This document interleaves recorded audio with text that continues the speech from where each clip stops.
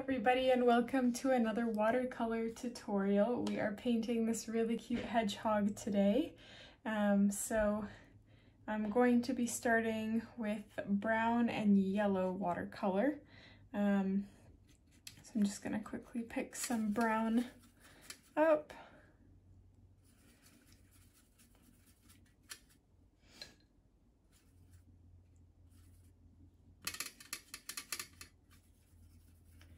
I'm combining a little bit of black with my brown because my brown is very, very light. And we're gonna start with the nose of our hedgehog. So it's kind of like a triangle almost.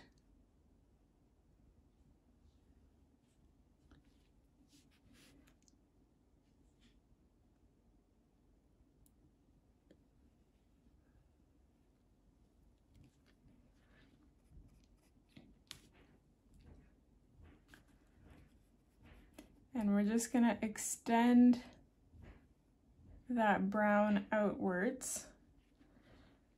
Now I'm gonna try and work a little bit quickly here because I am using my sketchbook, which is not cotton paper, so the paper dries much quicker.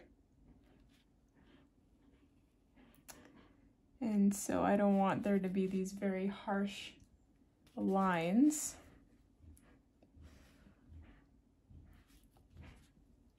And we're gonna fade this brown into more of a pale color, so you can either pick up like a nude, some sort of neutral, maybe even a little bit of yellow, and just add that to your brown.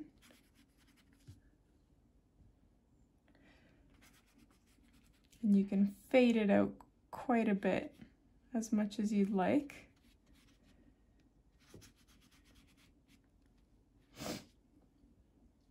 And then you can gradient that out into just white.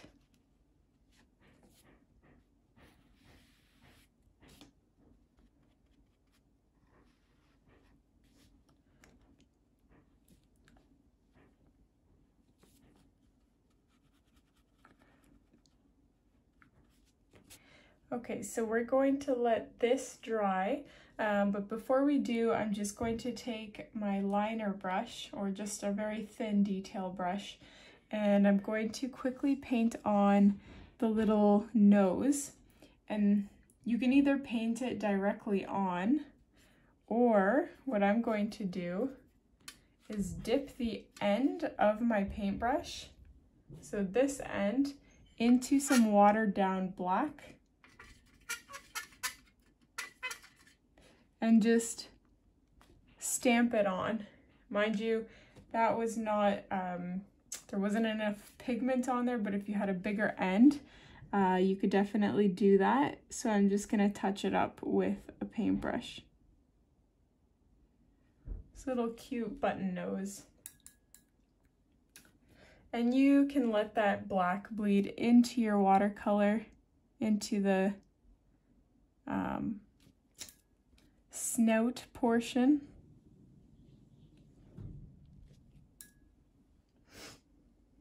In fact, I'm going to add a little bit of brown there.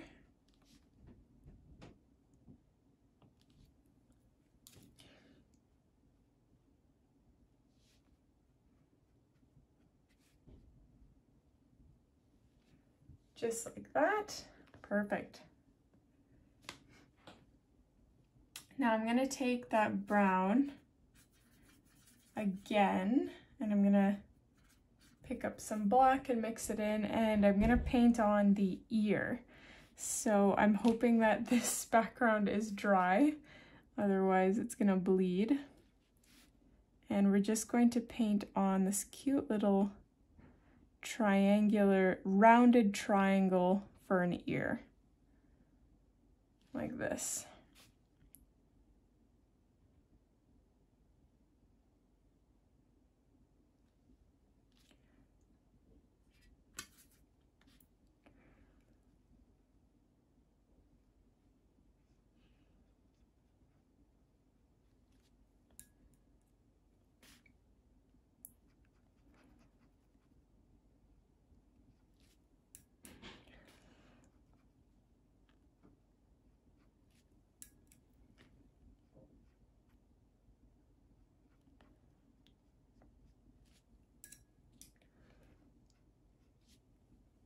And you just want to fade that ear out so that it's a really fluid gradient.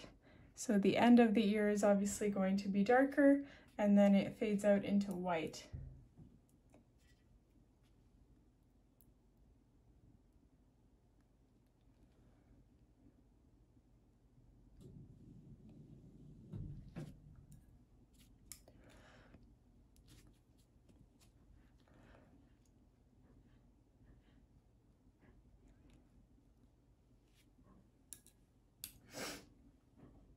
I'm also going to paint the eye black.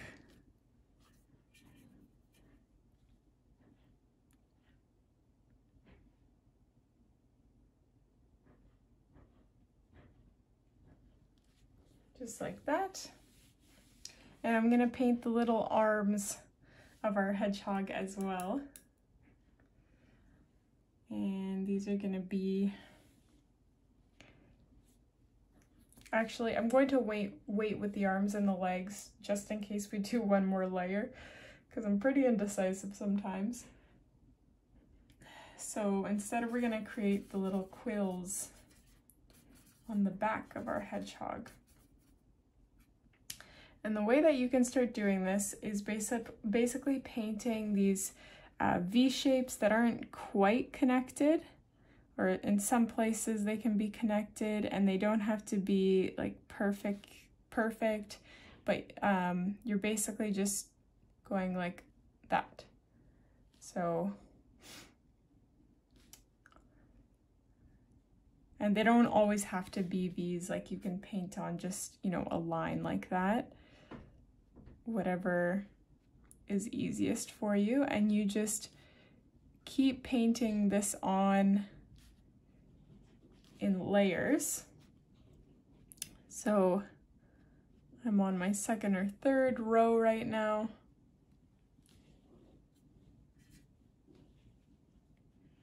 And you can vary whether you use light brown, dark brown, a little bit of black mixed in, just to make it, I wouldn't say colorful, but a little bit varied.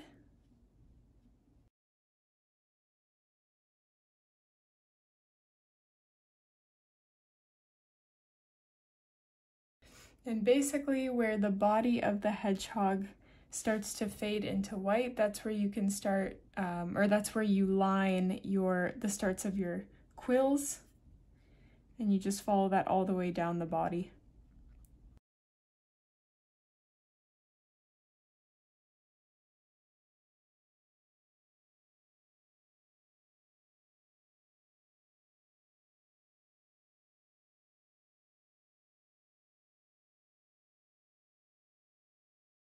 Okay, so once the quills of your hedgehog are complete, you can grab some pigmented brown watercolor, and we'll be filling in the little arms and the legs of our little hedgehog. So one of the arms is just the one that's on the right side of the body, on the hedgehog's right side of the body. It's just going to be behind the body, so just make sure that there's like a nice straight line from the body. And then the other one is just going to be exposed.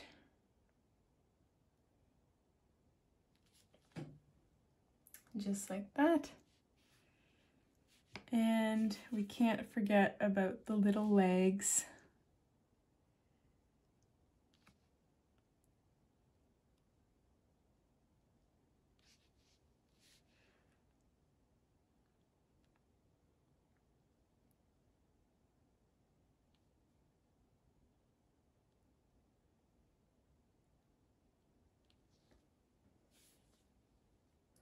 There we go. So I painted this one a little bit too curved, but you get the picture. We can fix it a little bit, probably just like that. There we go. And there we have it, our cute little hedgehog. I hope you guys enjoyed this watercolor tutorial. If you did, don't forget to subscribe to my channel, hit like on this video, and I'll see you in the next one.